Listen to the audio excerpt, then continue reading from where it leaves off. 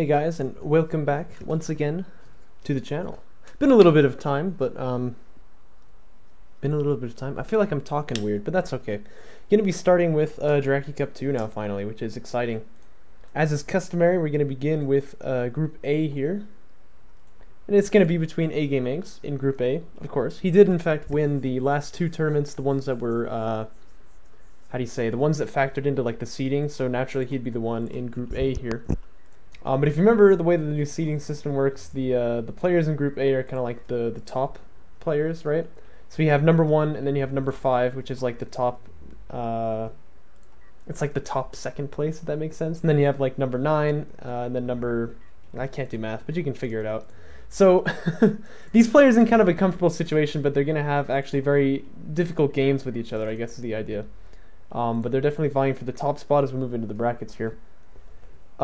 Speaking of top spot, it is AGameAnx. Like I said, the winner of the last two tournaments. His opponent going to be Weebs here. Both playing Soban. That's pretty cool. You don't see that every day. A-Game playing random, of course, so, you know, you never know what he's going to get. But it is Soban this time. Support Cruiser first from him, looks like 7-up. Pretty standard stuff. You might see 6-up on Torrent, 6-up on Torrent Creator sometimes, but, not against Soban, really. So, yeah, this is pretty standard stuff. Weebs, what's he gonna do? We have 7 salvagers here. 8th is being produced, so he might just be doing an 8-up build. Okay, I thought he retired the base burner. No, he didn't. Guy's just chilling out over here, having a grand old time. This is in the middle of the death crater, but it's not very deadly just yet. Weebs, generally playing pretty consistently. I think he goes for that kind of bomber snipe on the sport cruisers every time. It's pretty fun to watch, but against an opponent like AGameAnx, I don't know if he's going to be able to pull it off. And even if he does, the advantage that you get out of that is going to have to be really big in order to... Oh, that's a little sloppy. The advantage you get out of that is going to have to be really big in order to beat someone like AGameAnx, you know what I'm saying? So, sport cruiser is out for A-Game, holding up that main as his carrier going to move out and hold the second. Fighter and gunship fabrication on the way for Weebs, as we expected. What's his resources like? 150. So he's not really saving up for Sport Cruiser at this point. Making a couple LAVs, in fact, as they kind of stream out across the map here. There's combat here? I don't see combat here. AGameAnx doing an interesting thing here I wanted to talk about with the targeting jammers. He's not under attack, right? But he knows eventually he will be. This is just kind of a nice place for them to be. It holds off the attacker really nicely, and then the second one after the recharge is done can just go there. Why not? That's something very new with the mod because that doesn't cost money, right? These targeting jammers are cool, but when they cost money, they're just like meh. They can be good, right? They just aren't consistently. So, you know. Anyway, like I said, Weebs playing actually quite consistently, I think, but consistently not well enough to be like really top tier. But it's fun to watch his games because of this kind of fun style he's doing. He and Frosty should be playing the last game of the group stage tonight, actually, and then we can move on to the bracket. So, yeah, obviously I'm a little bit behind, but I think it's alright. A little bit of micro going on here. A-Game does have the healing advantage here. He's also got the ALMs, so it's unlikely that this is ever going to result in really too much damage by Weebs. He can just kind of be here, make his presence known, but what he really wants to do normally is get a bomber to come out, drop on the sport cruiser, and then the LAVs just poke in suicidally and they can kill it. But he's not making a bomber. Do you see this? He's making a gunship instead. Not sure why, actually. We'll have to see. A-Game going to be scouting here. He will see that carrier, so he knows. Yep, fighter and gunship is finished. No surprise there, but he does know it. Fighter and gunship coming out for A-Game himself now. That's an interesting choice to for how to fight it off. Because, like, how do I say? I don't know. It's gonna take a lot of time. It's a very long tech. You look at missile battery; it's like almost half as long to tech up to.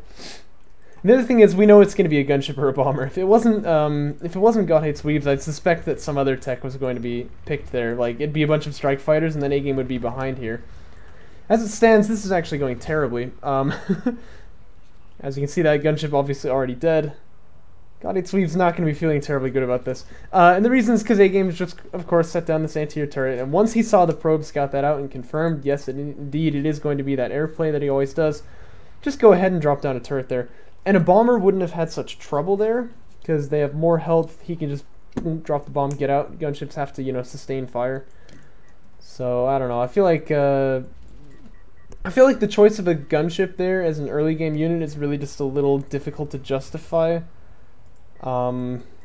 But yeah, I don't know. That didn't work out at all. That's what we should take away from this. And A-Game should be getting onto third base pretty soon. It looks like instead he's going to go for some aggressive play here with assault cruiser fabrication on the way. Fighters are being produced by him too. And this makes a lot of sense. I mean, hey, you've got the fighters already. So, Frosted Teeth just came online. I think that means that that game is going to be played, which is good news, Bears. Does that exist? I don't know. Point is... Yeah, so fighters being produced here, assault cruiser fabrication being teched up to. A-Game is not going under to third base, so I think he's going to try to make a bit of a power play here. I don't see it yet, but I'm sure it'll kind of make sense as it starts getting, you know, done. I talk weird. I own it, though. It's AAV slaughtering people, by the way. 18 years I've been on this force, and they still haven't given me a name. He'll get one soon enough, though. One more kill, and he'll be an officer. This base runner here would love to extract. He's not going to, though. You can do a little bit of like preservation on the base runner using, well, there are railguns, but I don't think he will. You can do a bit of preservation using the targeting jammer, try to kind of slow down the damage input from your opponent, but there's not really much you can do here. Fighters are getting launched. I heard that. I'm wondering, by the way, I've never paid attention to this, but you know in Company of Heroes you can like hear a tank approaching from like across the map or something? Can you do that in DOK? Like, let's say my camera's over here, like, I can hear it because I have reveal all, like I know they're there, but can God Hates Weebs hear that? Can he hear the air units? Because if so, that's a thing. But I don't know, I'll have to find out. Oh, you have so much to live for. You could be an officer, but instead you're just gonna die. Anyway, that is going to be one dead support cruiser for sure. Smoke could be used here. Certainly the micro is focused elsewhere, though, and that's not really a problem. You got more important things on your plate. Don't worry about the less important things, you know what I mean? Support cruiser does go down. Artifact can get picked up here as well. Assault cruiser fab is done, but we don't see any coming out, do we? No, it doesn't look like it.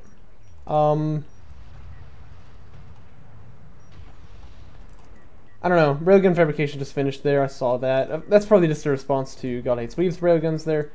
Carrier's moving out here. You don't want to do this, though, really, if you can get away with it, because you do hamper that main base eco like quite a lot. Okay, there's the assault cruiser coming out.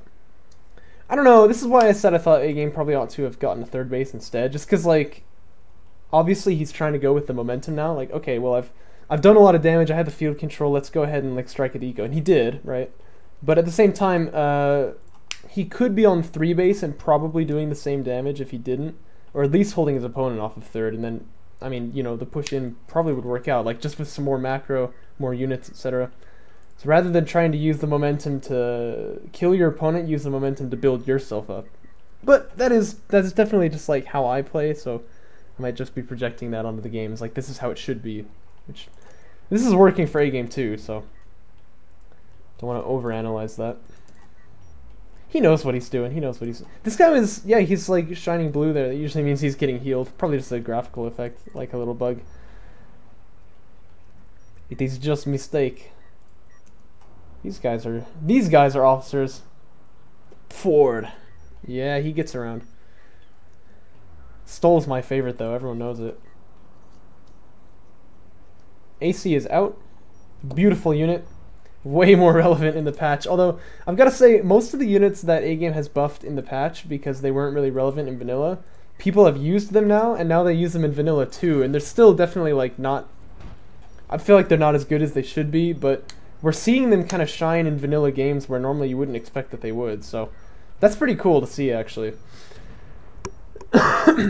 Assault cruiser, I gotta say, when this thing is used properly, you just feel like, what am I supposed to do about, you know, it's really really like a nice shutdown unit, but not overpowered, I wouldn't say. There was one time where it was really underpowered.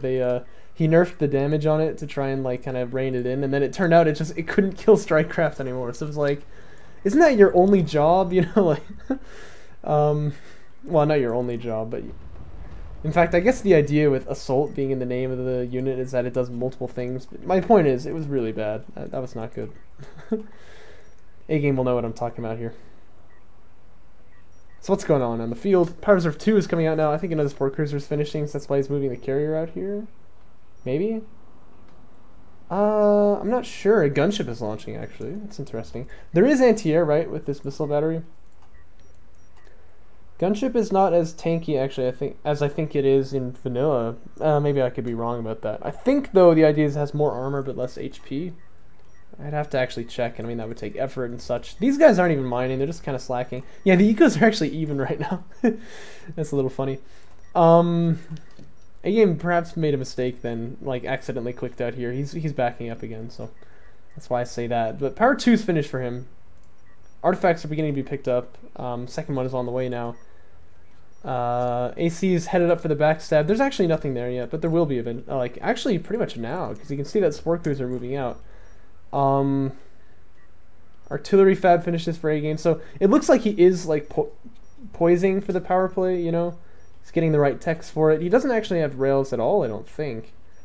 Looks like perhaps he just doesn't really want to use them. But artillery, assault cruiser,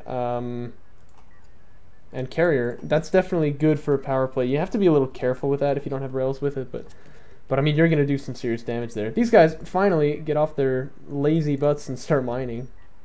Holy goodness, the stuff I have to deal with. So that's good. Assault Cruiser Fabrication actually finishes for God Hates Weebs now. That's interesting. I wonder what he wants that for. Well, actually, I gotta say, if you don't see rails from your opponent, that's not usually a bad move. Yeah. Maybe that works. Maybe that works. Because there's tons of LAVs here, AAVs out as well, and Assault Cruisers from his opponent too. He doesn't know that, but Assault Cruisers do well against Assault Cruisers too. They die really fast, and so if you're the defender, that usually is to your advantage. Artifact extracts. Scoreline's now 2-1. I think it should be pretty obvious, like, A-Game's just kind of in control of this game here. He's sort of dictating the terms of everything, I suppose. But it's been very passive, very safe. We don't see any, like, attack missile barrage is kind of a miss there. That's unfortunate. Would have been better off using that overcharge ability there. But yeah, he's playing very safe. He knows he's ahead. There's no reason to kind of style on his opponent. You know, he'll just kind of build up, make sure he's very comfortable, come in, take him out. It seems very clinical. You know, we've seen this many times, so.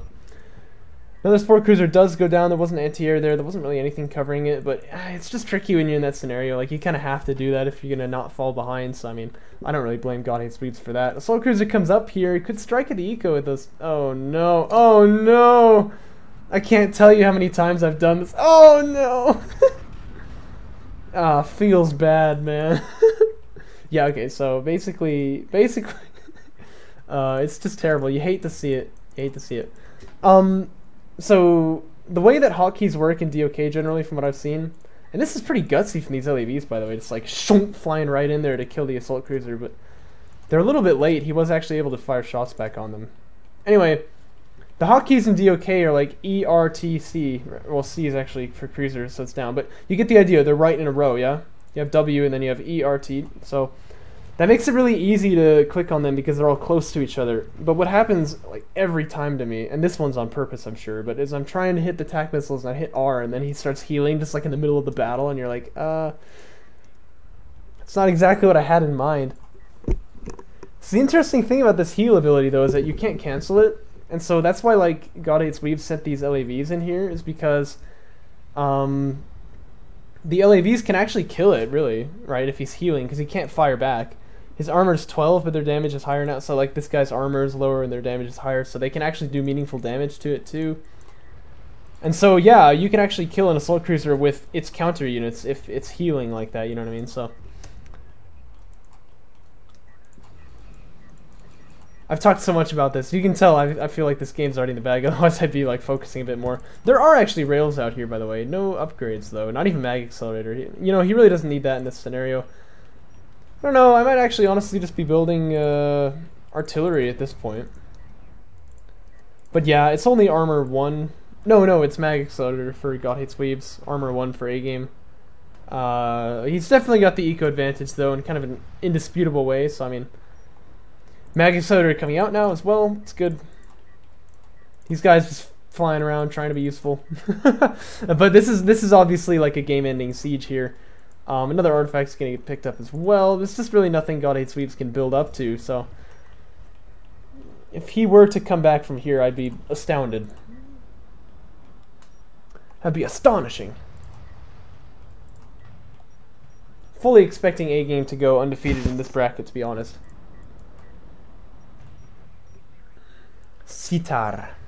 Wait, isn't that the name of like an instrument? Hold up, I'm looking this up right now. Sitar. Yeah, sitar. It's like a stringed instrument of the lute family that is popular in northern India, Pakistan, and Bangladesh. Oh yeah, I've heard this played actually. It's really kind of a beautiful instrument. Sorry to get distracted. There's this guy, Ustad Shujat Khan. You should look him up. He makes really nice music with the sitar. It's like if DOK was like super chill. That's like what he makes basically. You know what I mean? Because DOK is like that same area. That's like where the Homeworld franchise gets its kind of influence from. We generally think of it as Middle Eastern, but it's actually, well, that is the Middle East, I guess, but it's more like kind of northern India, stuff like that. There's a battle going on too, by the way. So this is Soul Cruiser coming in from the back as well, just insult to injury. But that's basically what it looks like when the hold capitulates. Eventually it will happen. A-Game does manage to crush in there. Carrier sitting at like 80%, very comfortable. Gonna be a nice game from him. I have game 2 already, so let's just go ahead and load that one in. This one's gonna be God Hates Weebs' pick, which is Firebase Krill. I actually was kind of expecting that.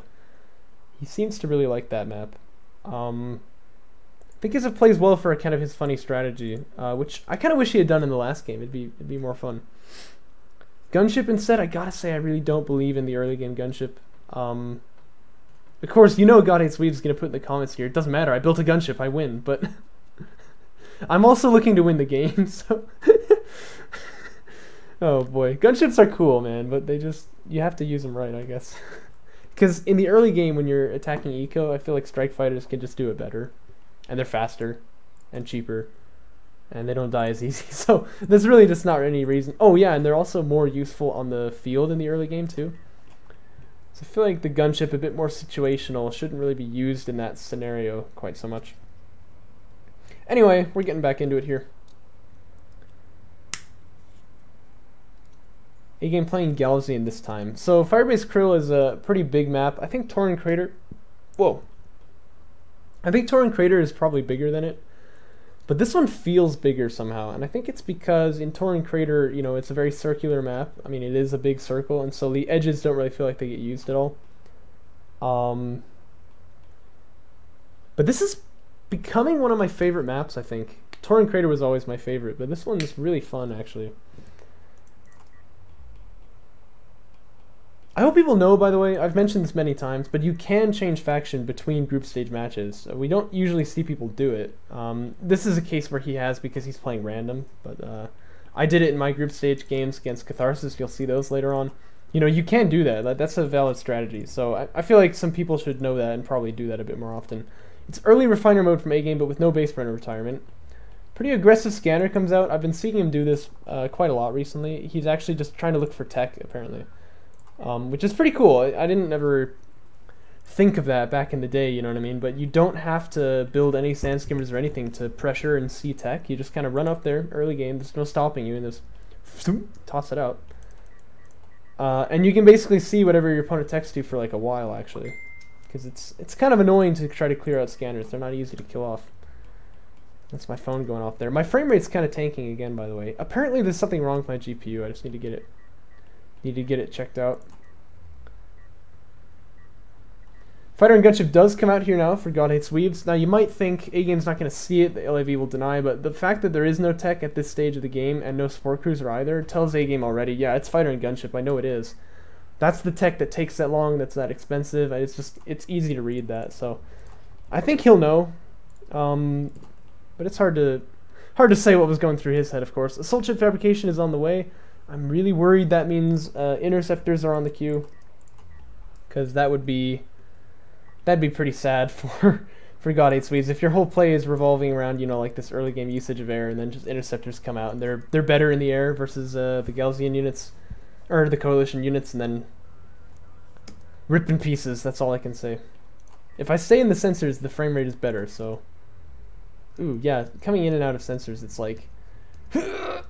I'm gonna need to get this figured out because of reasons. I'll talk about why later, actually.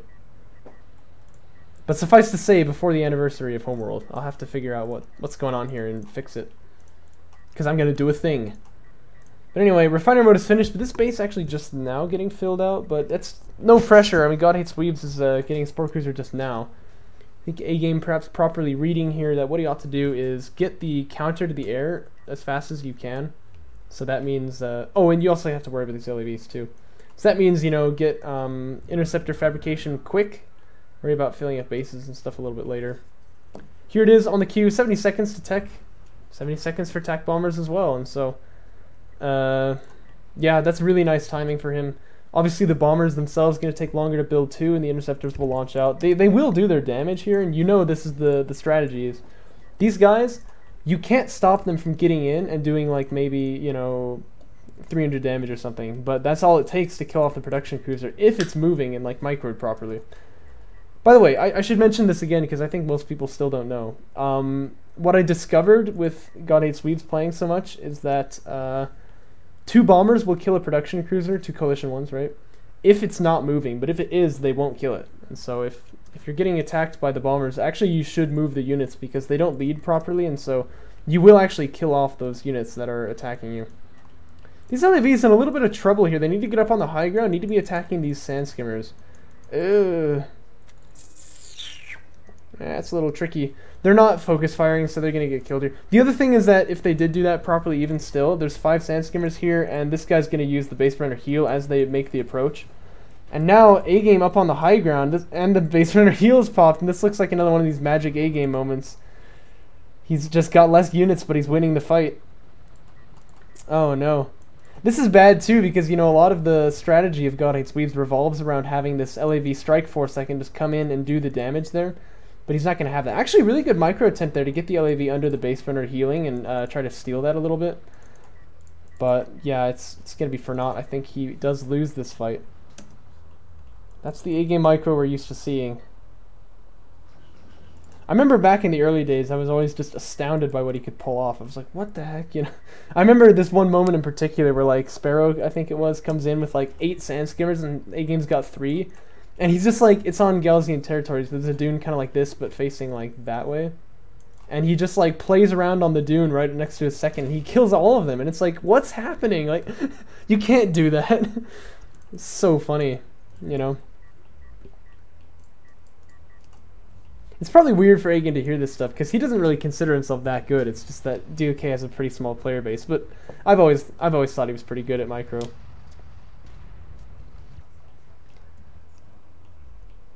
The A-Game of these days is different from back then, of course, but yeah. I always thought A-Game's micro is really good. The Scar's macro and micro are pretty much even, and then, like, yeah, that was kind of the dynamic between them. Is you kind of felt like A-Game had better unit control, but Descara you usually expected to have like the better game plan, sort of. It's a little different now, but that's definitely how it was back then.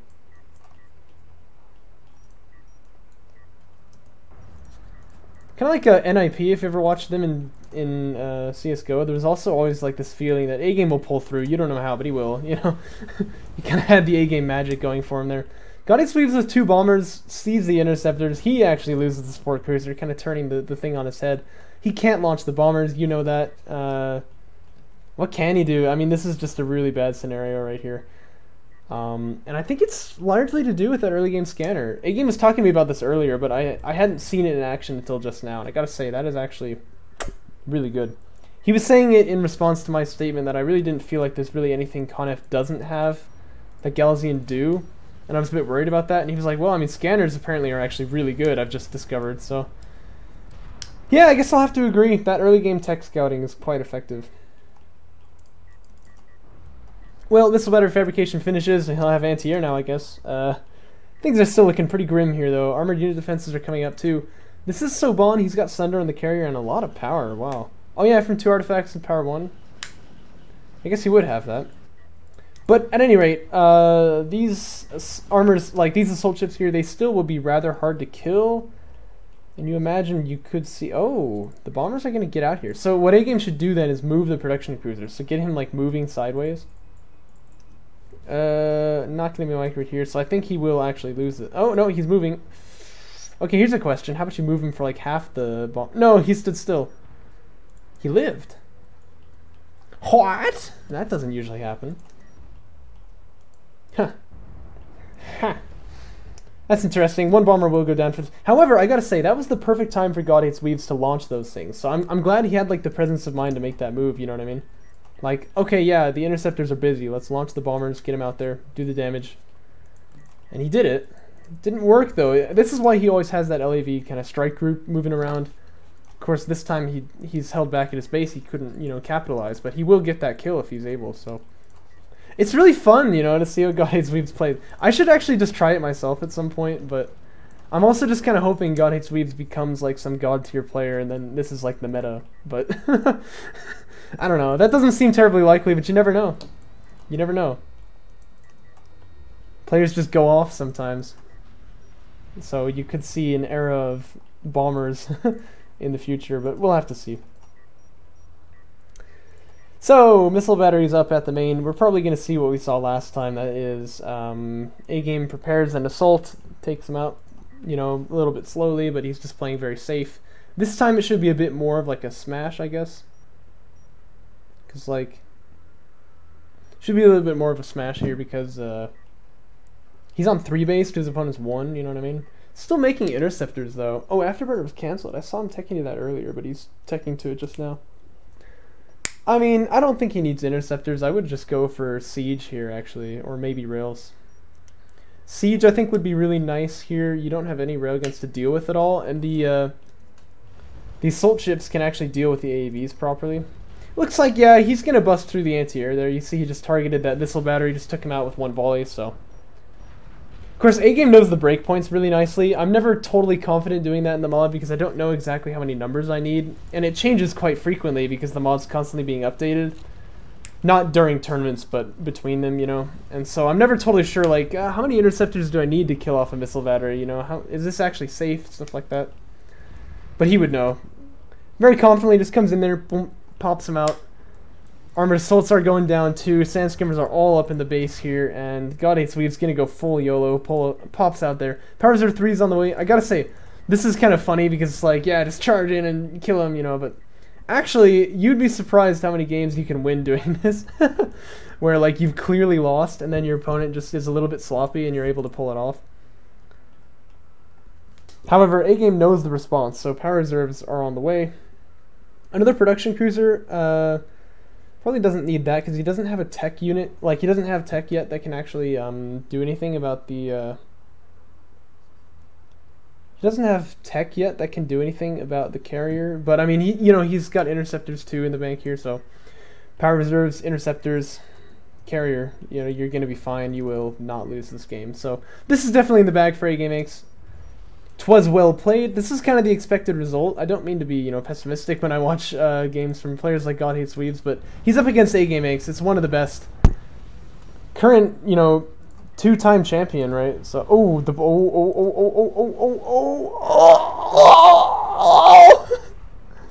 God Hates Weebs is the true winner.